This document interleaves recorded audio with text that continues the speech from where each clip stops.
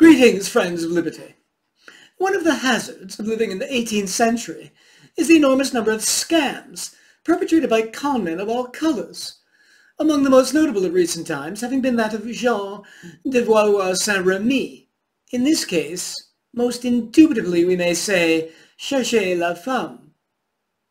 Mastermind of the so-called affair of the diamond necklace, this alleged comtesse deceived the Cardinal Louis de Rouen into buying a necklace for the Queen, which she and her husband instead stole and promptly disposed of. In the end, the Comtesse escaped from prison and fled to London, dying after having fallen from her hotel window, attempting to evade debt collectors. Here, on the other hand, in the 21st century, college itself is a scam, as Charlie Kirk, founder in 2012 of Turning Point USA, an organization with over 1,000 collegiate chapters promoting conservative activism, describes at length in his multifaceted book on higher education.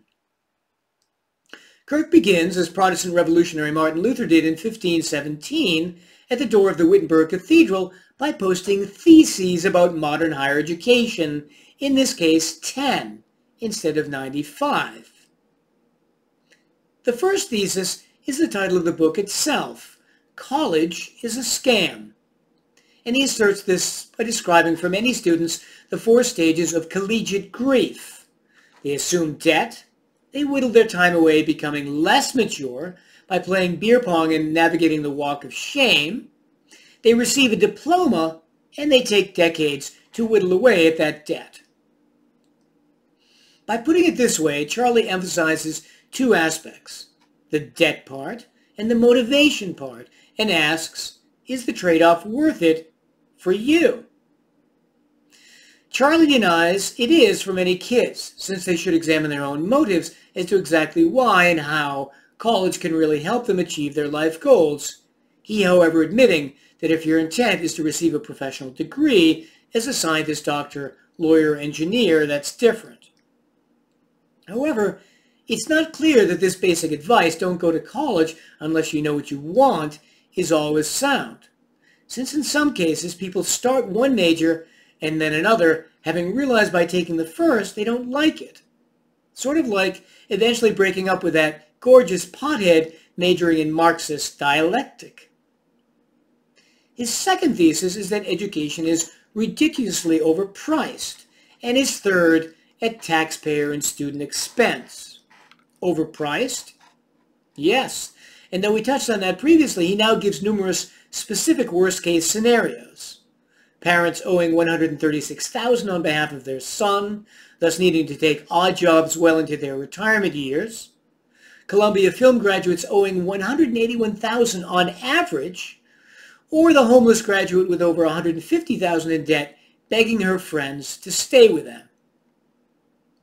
One report by the Federal Reserve found that over 300,000 Americans could own homes if not for the need to service their college debt. Kirk fundamentally understanding that tuition is so high because, and I paraphrase, there is an excess of state money funding colleges, which is why exactly so many go to college and why only 62 to 66% graduate. Remember that in most cases, declaring bankruptcy will not erase that debt. No, sir, this debt can only be killed by retiring it, unless, of course, a president of the United States, wanting to boost his approval ratings, forces the taxpayers to retire it for you. Of course, with many top colleges, in addition to being overpriced, they have huge endowments. Harvard at $41 billion in 2020, larger than the GDP of Latvia, Yale at $31 billion, larger than Iceland, and Stanford at $28 billion, larger than Zimbabwe. Are they really using that mountain of treasure productively? His fourth thesis, they don't educate. And fifth, relatedly, they ruin the ability to think and reason. Kirk implies he primarily discovered how bad college is by sitting in on classes for free, since he looked young enough and they don't check names for attendance. As a result, he compares college to an ice cream cone not only undergoing shrinkflation, but where the manufacturer injects what remains in the cone with fillers. One survey showed no noticeable learning for 45% in their first 2 years, and another, similarly, no improvement even for many in elite schools after 4 years. Business leaders and their HR departments also commonly comment how bereft graduates are of productive skills. The good schools that still remain are not focused primarily on big-time college sports or research programs, but simply on delivering excellent undergraduate instruction. Kirk adds hundreds of examples of woke thinking, such as that revealed by James Lindsay and Peter Boghossian in their grievance studies hoax, that found by feminist Katie Herzog in medical schools, which may deny basic facts of biology, the attacks on comedy figure SpongeBob SquarePants for being racist because the city called Bikini Bottom in his show, and Johnny Appleseed scorned as a colonizer because he planted lots of apple trees and apple pie is a symbol of America. Yes, that's bad reasoning. His sixth thesis, Education Indoctrinates Students and Represses Speech, is partly a continuation of his examples of the previous chapter. He now adding a trove of incidents culled partly from the files of his own organization, Turning Point, which describe the attacks on, harassment of, or defamation by both students and university officials. His seventh thesis, College Fosters Violence and Hate, given the irrationality of the left and the hothouse climate in which they thrive on the Quad, it's not surprising to find both the incitement of and an actual catalog of woke assaults, batteries, and other felonies.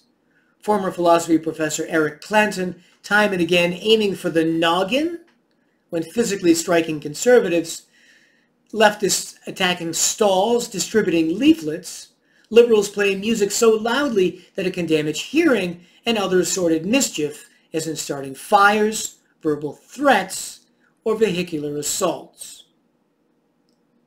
His eighth thesis, colleges have been partially influenced and compromised by disruptive groups from other countries, is by now well known, since we've heard of the CCP's 37 Confucius Institutes and their quasi-propaganda centers in 10 state universities and many more private, of researchers such as Charles Lieber from Harvard hiding his involvement with the Wuhan Institute of Technology, scientists from MIT and Ohio State in data theft, and of the vast sums donated by questionable or rogue regimes like Saudi Arabia, Qatar, the United Arab Emirates, and mainland China.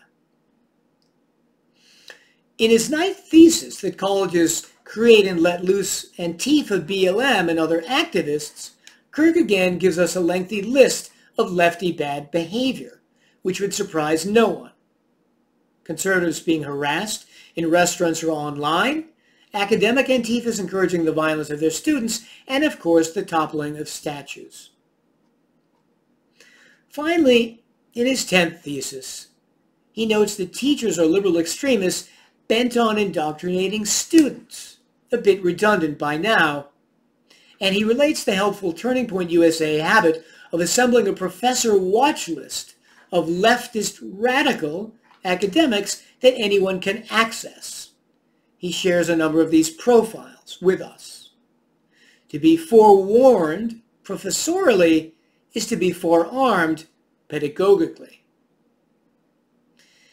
In conclusion, are there any criticisms? Well, firstly, he locates the origin of critical race theory in the 1978 Supreme Court decision of Bakke, when instead it's firstly just a natural outgrowth of the flood of federal monies that created hundreds of black studies and other woke departments in the 70s and 80s. Secondly, in colleges' nonprofit status, which more easily allows the institutional featherbedding that creates these departments. And finally, in addition, the passages of Title 7 and 9, which also gave legal impetus towards all this. In his final chapters, he gives examples of successful people outside of college, and surely these occupations might be conceivable for some students. But overall, most people don't start a business, and there are only so many tradesmen or soldiers a society needs. Thirdly, Charlie's apparently always right. There's no self-deprecating humor and almost no jokes. And often, others are shown in a bad light when dealing with him, typical examples being people are said to laugh uproariously when he asks whether they want their sons to become plumbers. His peers are flabbergasted when they learn he didn't go to college, and no one will stand up to the system. Only someone who has no skin in the game, like Mr. Kirk. However, in the third to last page of the book, when addressing his solutions, Charlie mentions two of the very points I've made in the various versions of my videos: removing the tax exemptions for colleges and abolishing what he calls federal guarantees for student loans. Now, if by this he means privatizing all student loans, that's exactly right. Given this insightful revelation in the last 3 pages, I'd give this book a B, it trotting a well-worn contrarian path in a competent and colorful manner. On that affirming note, I bid you all well and remain as ever the Scarlet Pimpernel.